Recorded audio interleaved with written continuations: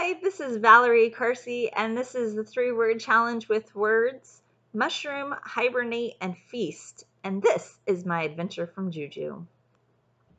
In the country of Edom, beneath the forest trees, lived a small village of mushroom people about as tall as your knees.